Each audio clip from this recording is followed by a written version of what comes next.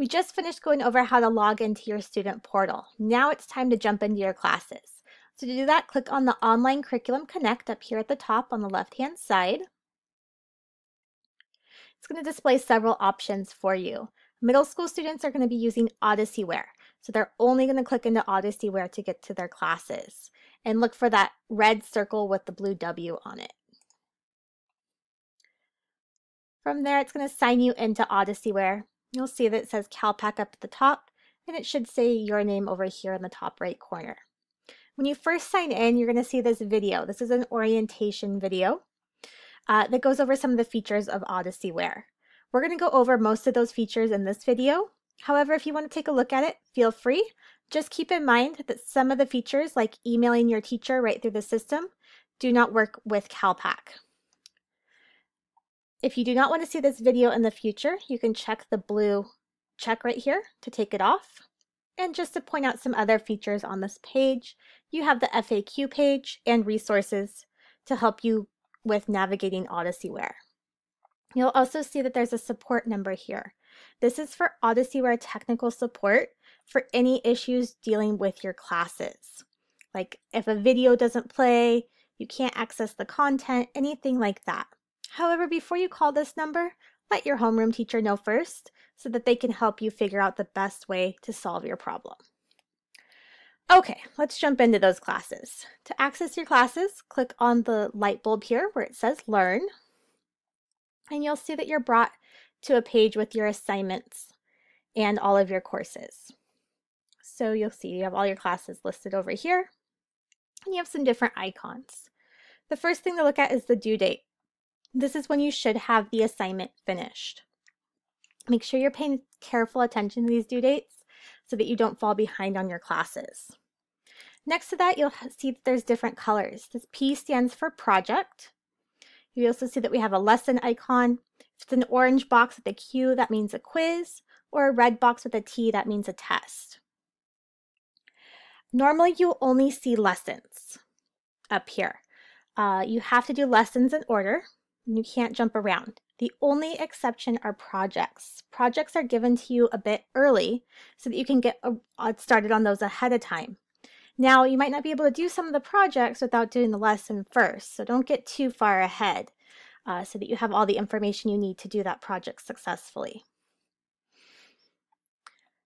You will see next to that a score.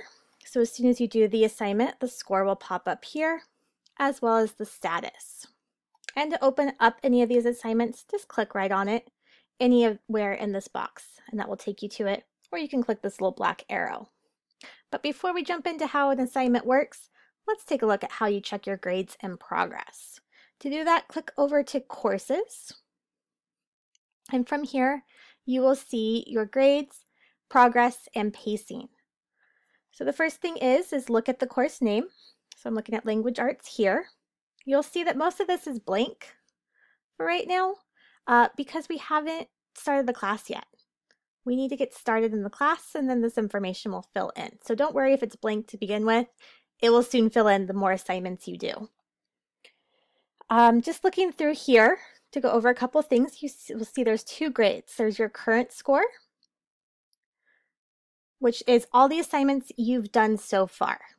So these are all the assignments that you've done to date. It doesn't include anything you're behind on. Next to that, you have your score to date. This score adds a 0 for anything that you're behind on. And this is the score that will end up on your report card at the end of the semester. Next to that is your progress bar. This will go up as soon as you complete assignments. And again, you're looking to get towards 100% by the end of the semester. So you want your scores to be 60% or higher, and your progress to, of course, be 100% by the end of the semester. Next to that, you have pacing. And this one here in the green means I'm ahead. I've done one assignment already, but it's still early. I did it before the due date, so I'm ahead right now. So I have that ahead icon, which is great. You don't want to get too far ahead. So right now I'm one assignment ahead, maybe a maximum of 5 assignments ahead at a time, but really try not to get much further ahead than that. Underneath there, you'll see that you have your start date and the last day you completed work in the class. So let's say you haven't done math since Monday. Your date's going to show up as your completion date as Monday, even though it might be Friday when you're looking at this progress report. Next to that, you have assignments remaining. And this shows you how many assignments you have left to complete in the class. And then days remaining in the semester. How many days do you have left in the semester? And then how many assignments per day did you do or should you be doing to stay on track? If we scroll down here and look at math again, you'll see that there's a gray circle with a check in it, and this says on track. We want all students to have a gray circle that says on track. So make sure when you're doing your grade, checking your grades and doing your schoolwork each day, that you're completing everything by the due date so that you always show as on track in this section.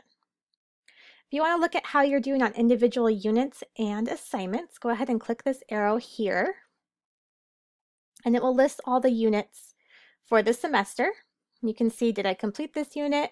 What was my average score on that unit? And when did I start it?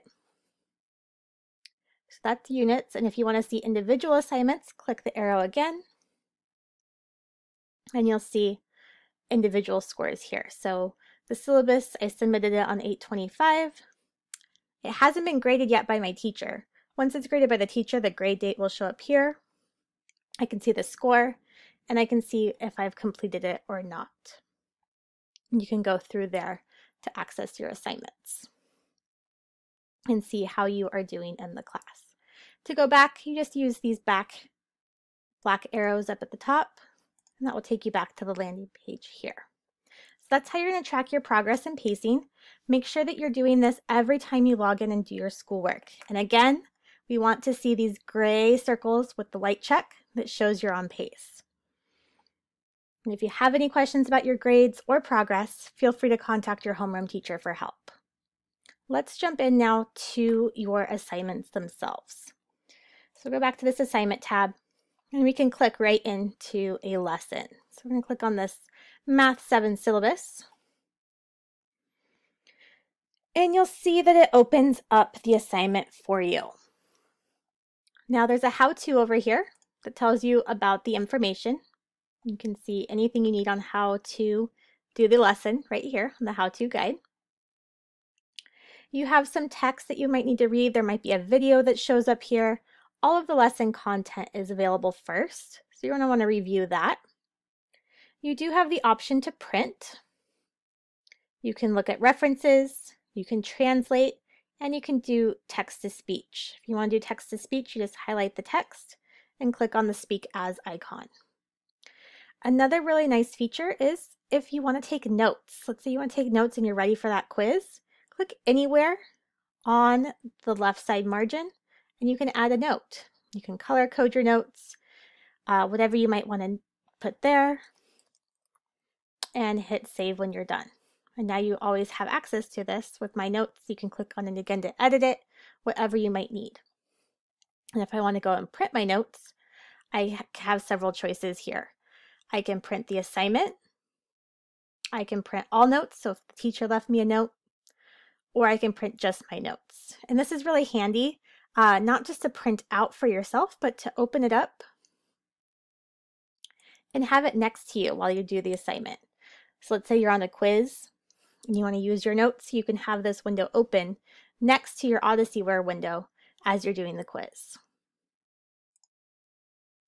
Okay, so that's how you navigate through the lesson material. You're going to read all of this information, scroll down, and when you get to the bottom, you're going to want to work on the questions. So click on Work on Questions, and you'll see now you have several questions at the top here. You will just simply choose, fill in the information, go to the next question, see that you have your assignment questions here. And all you're going to do is follow the directions up here. What does it say to do? And if you're copying and pasting, just highlight the text, Command or Control C, and then Command or Control V to paste it in there and fill in the blanks. You're going to hit Next Question. Repeat the same process. Again, whatever it's asking you to do, sometimes it's multiple choice, sometimes it's short response like this. So go through, fill in the information that you need to. And when you get to the very end, it's going to show you a submit answer. And it's going to ask you again, do you really want to submit it? Make sure to hit yes, please, to turn in your assignment. And if you ever need help, just let your teacher know. So hit yes, please. And you can see here, if it has questions on there that need to be graded by your teacher, it's going to show a box that looks like this. Your essay answers will be graded by your teacher. You need to wait until it's graded. Now, you have two options here. You can go back to your assignment list that lists all of your classes, or you can keep going on to the next activity in this class. So choose your option, move on, and you're ready to continue in the class. And that's it for navigating Odysseyware. So again, make sure to check those grades in progress first, and then jump into those lessons and get the assignments done. Read everything carefully. There's a good chunk of reading and a good chunk of videos to watch. So make sure you're doing both. You're trying your best on those questions. And if you ever need any help, contact your teacher.